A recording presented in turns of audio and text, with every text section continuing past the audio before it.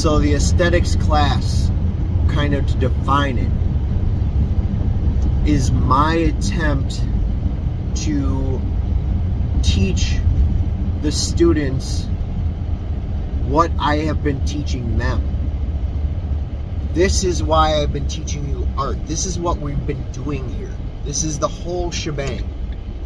And kind of a reflection of, does this make sense? Like, do you get why? Is this the right path? It's an assessment through the kids, really. I'm explaining to you why I'm teaching this way, my philosophy. And I want you to affirm that you understand what this means, so that you can you could teach it, you could explain it to others. You have the definition and you've arrived at it. You have embodied it. So if a good teacher, in my opinion, if you're a good teacher, the kids don't need you anymore. They can do it. They understand its purpose. So they can go forth with the fruits of their knowledge and spread it out to others. And like, when people say, why did you do this? Or what's with that art? They can explain it. I am teaching you this. But for the first few years of your high school education, you're participating. You're a participant. So you're not seeing the behind the curtains. You're not you're going through the motions without the knowledge of what this yields.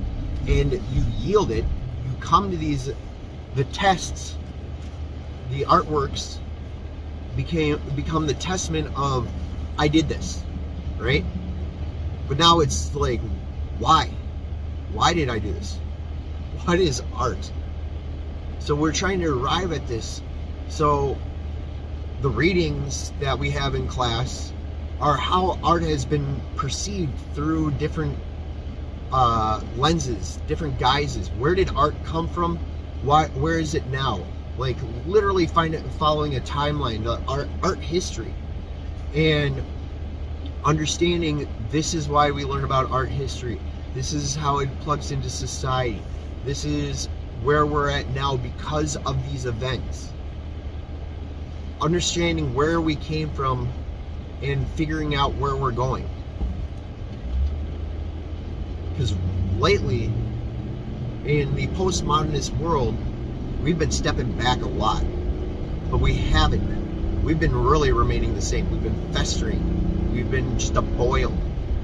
And it's been pushed out different ways because we've been focused on now. If there's nothing else to look at, you're stuck in this spot.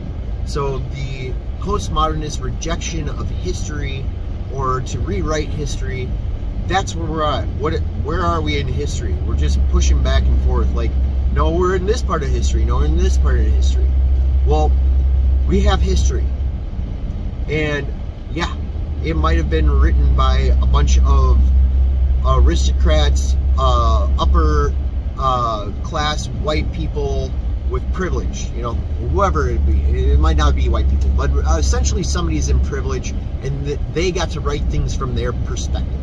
That's really what it comes down to. So here's all of history, and the one thing that's been unrequited, is that the word? There's a confession that's kind of unedited. But if it is edited, let's for example, you've got the Renaissance.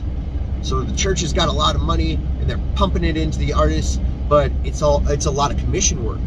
So because their subject matter has essentially been taken away, there's a huge focus on the technique, you know, like everybody's going to do this, so who can do the best of it? Is really what the Renaissance yielded. So we got these amazing artists that are able to use materials and technique better than has ever been in history, arguably. But right now we're in subject matter. Like, everybody's got in the postmodernist realm, everybody's got an opinion. And so, because we're just spitting whatever, we've got so much subject matter flying around that, and we have the technology to not have to know how the technology works. So our technique is just the ability to use the modern day tools, which are you're jumping forward in the process so that you know what you want and you can make it that way, but you don't know all the background. So you didn't know how it needed to be sculpted, so that, or drawn, or even interacting directly with the subject matter that, or the media, that it would do this. For example, Photoshop, dodging and burning. You wouldn't know really what dodging and burning was unless you did chemical photography. And right now, you still understand what dodging and burning means, because you can see what the effects are, but you don't know where that came from.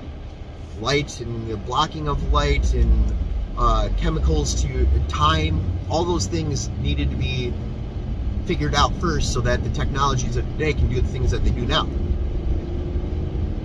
So,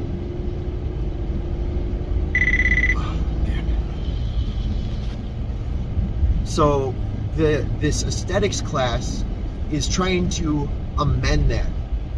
I'm teaching kids literally what everything in history has developed up until this point.